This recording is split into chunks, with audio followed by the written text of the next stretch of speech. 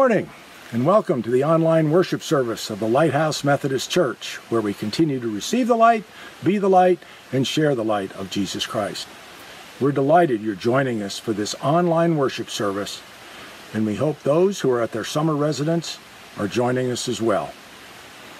As COVID cases continue at a high level in Florida, we will continue to worship online until such time we can safely reopen, and we will be following directives from the conference. The changes to our daily lives caused by the virus have gone on longer than many of us would have thought. However, we hope you continue to feel connected to our church family as we worship online each week.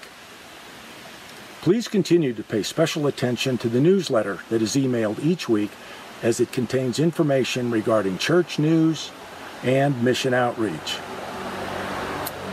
Since we have members of the congregation spread over different time zones, I want to remind everyone that the weekly service can be viewed anytime using YouTube.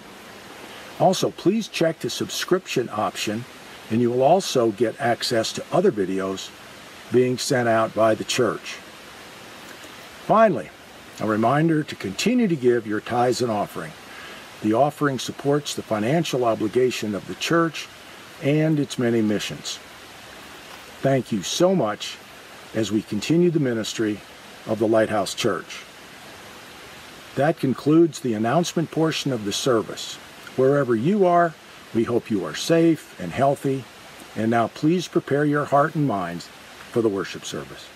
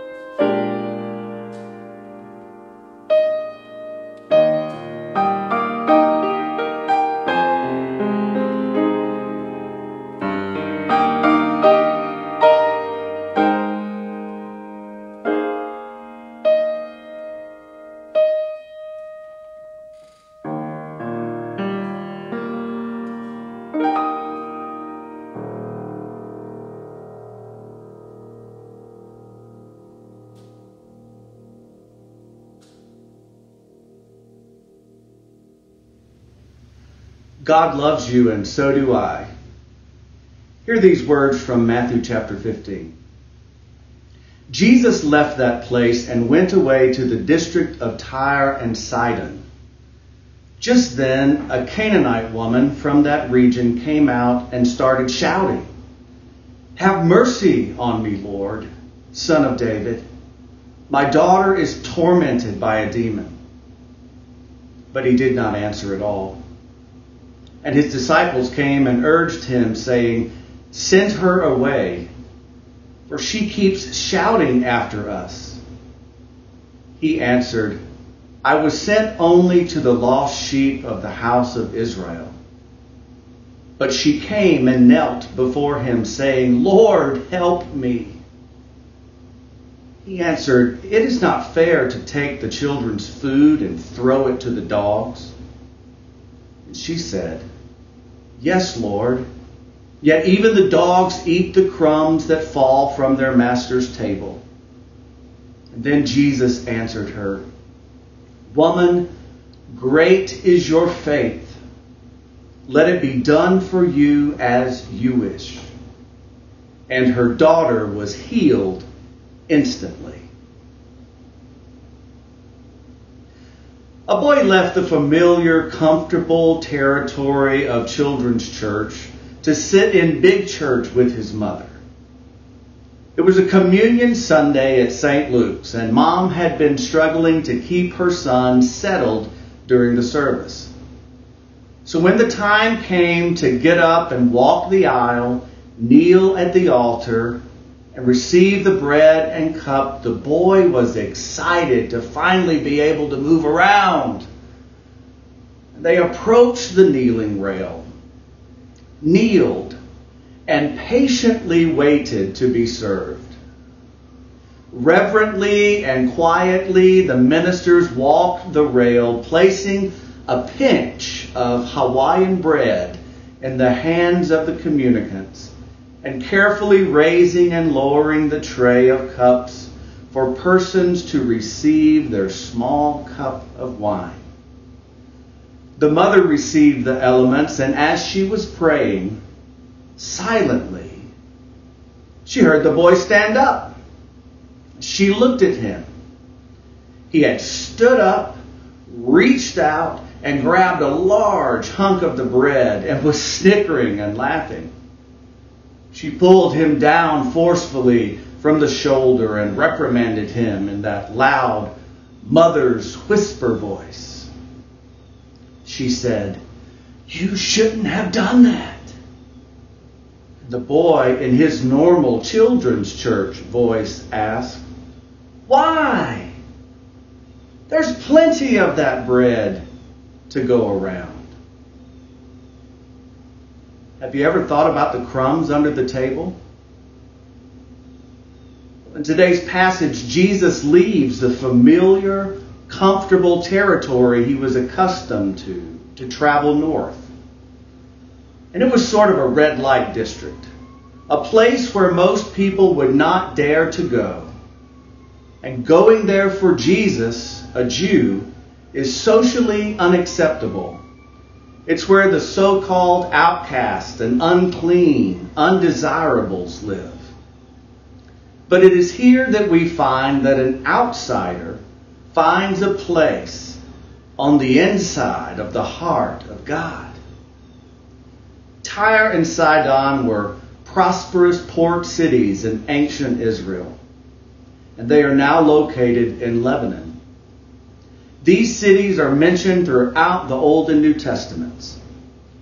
Early in the New Testament, in the Gospel of Mark and Luke, the cities are mentioned. It is written here that people from these cities heard about this Jesus, and they left the city to go find him so that they could be healed. And later in Jesus' ministry, in the text we heard today, Jesus has visited this socially unacceptable region. These two port cities were regions for the Gentiles. And one of these socially unacceptable person, a woman no less, approaches Jesus. Now, being both a Canaanite and a woman is quite a double whammy in this day. But this woman had a daughter who was being tormented. And torment, well, it can be experienced by anyone, no matter who you are or where you are from. And Jesus is now in the neighborhood.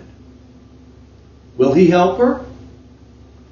This woman goes to great lengths because what mother would not want her daughter to be healed and set free? This persistent and bold woman goes against cultural norms in pursuit of receiving healing for her child. She speaks up and out to this man that she calls the Son of David. She longs for his mercy. She doesn't know what he will do, yet she persists and takes a risk. At first, Jesus doesn't respond. Jesus is silent. This is not what she wanted to experience. She, a mother grieving over her daughter's torment. And the disciples, well, they weren't that hospitable to her. They wanted her to just go away. To them, she didn't exist. She's foreign, and they've had a long day. They don't have concern for her kind. They want to build a wall around themselves and act like she isn't there. I'm not sure of the totality of what is going on here. But at first, Jesus doesn't sound very compassionate either. I do know there is a cultural difference. Jews and Gentiles. And Jesus is both God and human. A human born into this world, and at this point, a somewhat closed religious system whose priority was to find the lost sheep of Israel. But as we see throughout the Gospels, this woman is persistent. She doesn't give up easily. She'd heard the stories of the Son of David's preaching and healing mission. And she presses up against Jesus' resistance. And one could say that as an outsider, a foreign woman, she is used to pressing up against resistance. She knows that there are cultural norms that may prohibit her getting what she needs. But she continues to speak up and speak out. It seems she isn't willing to be seen and known than anything less than human. A human being created in God's image who needs help. She pushes on, saying to Jesus, "Lord, help me." Yes, she's a human being in need like any other human being. She's like us. She's gone from calling Jesus Son of David to calling him Lord. She's making a profession of faith in real time. Can God work in this unacceptable place? Well, Jesus was slow in his empathy towards her. I don't know why, and the text doesn't tell us why. He even insults the woman, calling her a dog. It was common slang among Jews to call Gentiles dogs, but that doesn't make it right. Maybe Jesus was trying to make a point to his disciples. I'm not sure. And when Jesus says to her, "It's not fair to take the children's food and throw it to the dogs," she replies, "Yes, Lord. Yet even the dogs eat the crumbs that fall from their master's table." You see, she needed something. Even a crumb would suffice. She knew that there was enough grace to heal her daughter and a crumb from God's table than from a feast from sinners. One might say her sass, her persistence and drive saved her. I tend to think that something happened in Jesus that day. God's love in the humanity of Jesus was deepened and widened in an unacceptable city from a Gentile woman. She speaks the truth and she pleads. I can imagine the eyes of Jesus getting wide, the woman seeing the depth of the love and mercy of God, knowing that there was enough to go around, enough love, enough healing, enough mercy. And this truth opened the door to the freedom of her daughter. Jesus says that her faith is great, and in an instant, her daughter is delivered from a distance.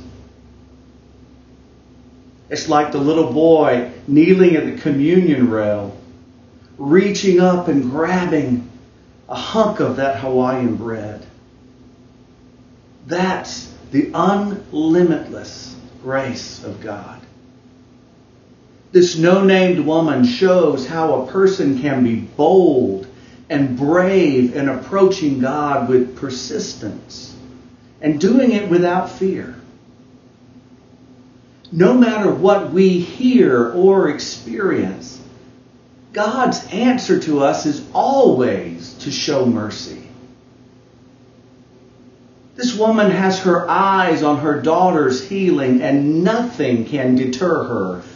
Not disciples and not strange lines from Jesus, because she had a good case. She had faith, and all of society strikes against her and marks upon her.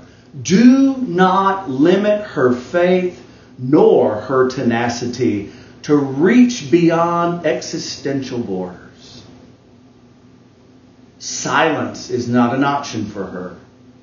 Only salvation and healing.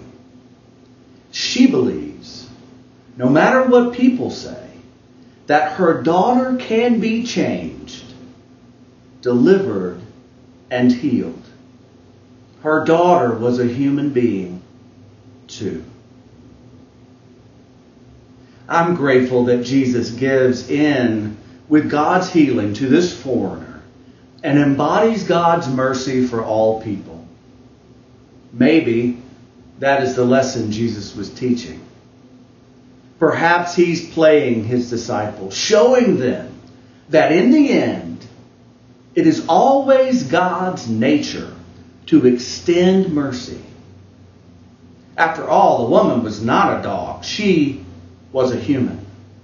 She had feelings and needs and a child. And through this encounter, we can see, even if the disciples did not, that we are all more alike than we are different. We are all children of God.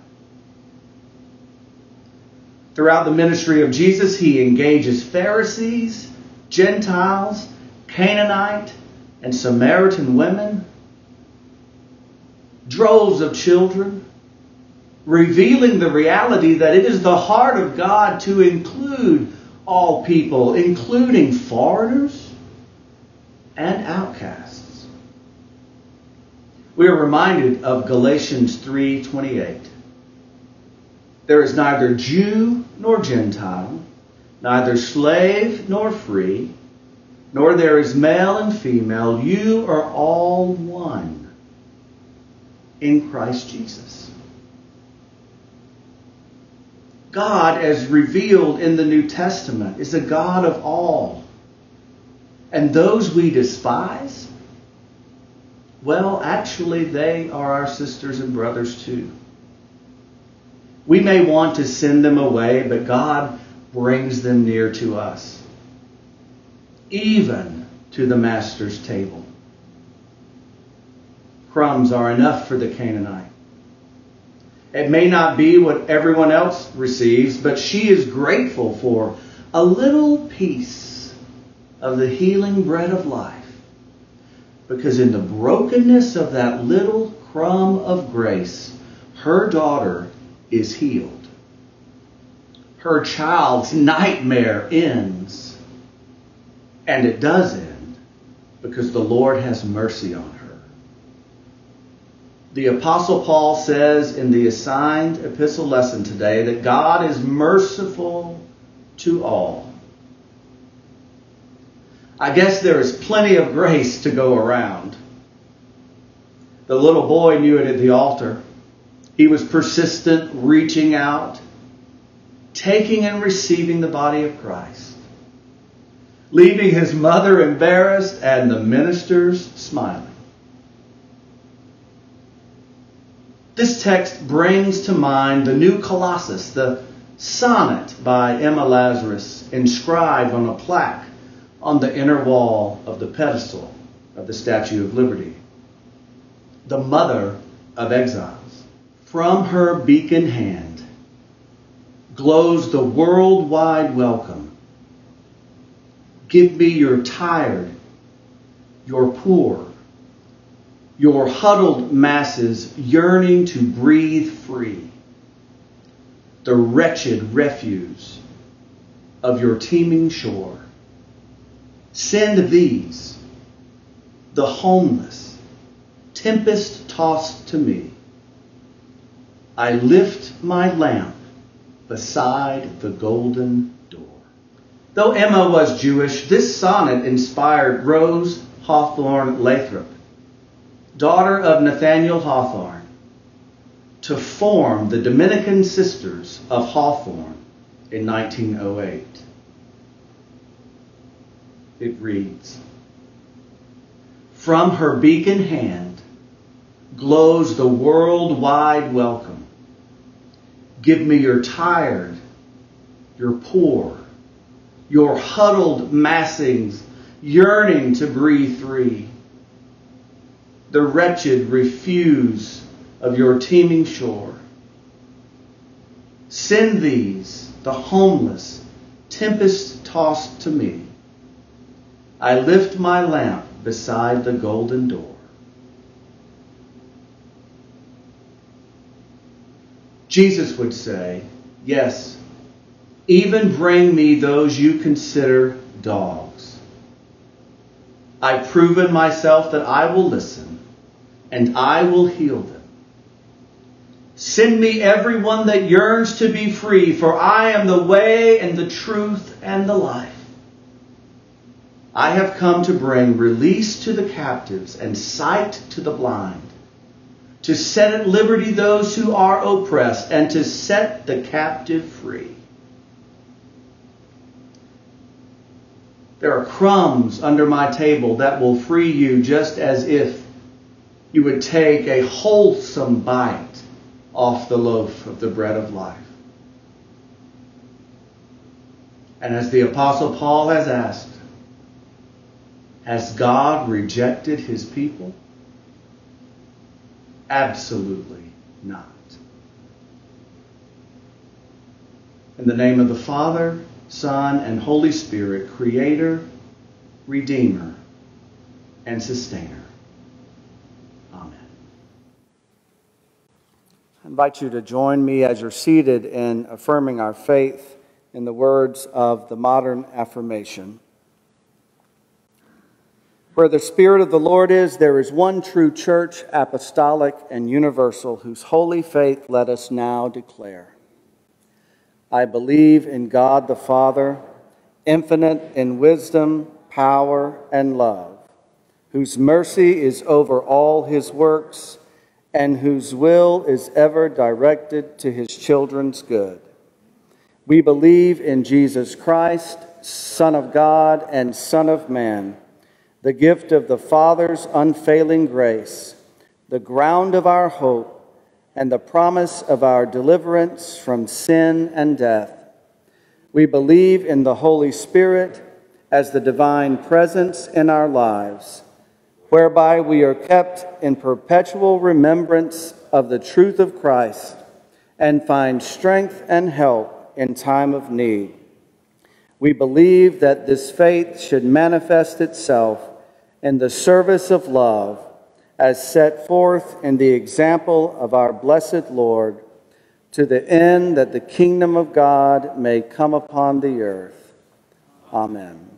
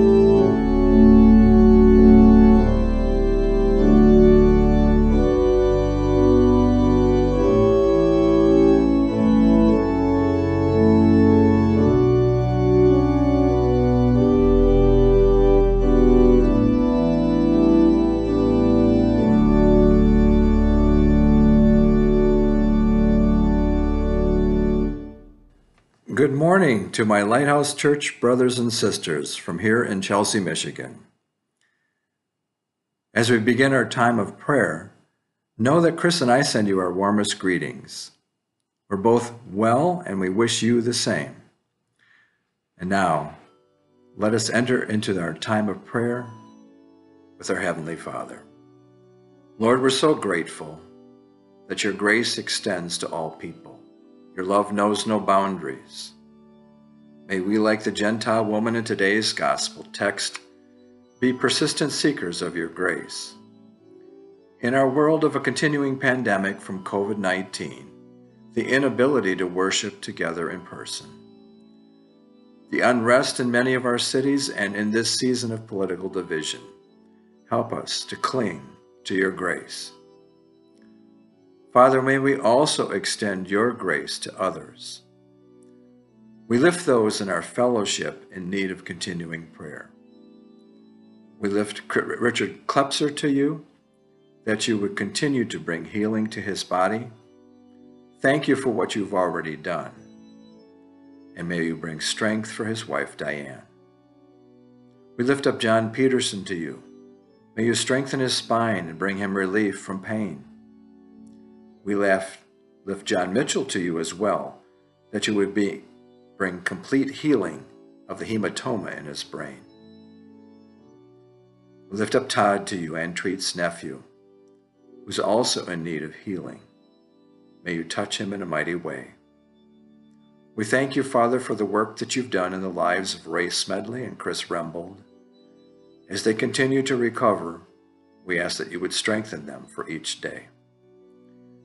And for the thyroid tumor in little 13-year-old Bailey, Father, we ask for medical wisdom in his treatment and complete healing. We thank you, Father, for the prayer warriors of this congregation and their faithfulness. May you watch over them continually. In all of these circumstances, Lord, we ask that you hear our prayer and extend your grace. We pray these things in the name of our Lord and Savior, Jesus Christ, who taught his disciples to pray, Our Father, who art in heaven, hallowed be thy name. Thy kingdom come, thy will be done, on earth as it is in heaven.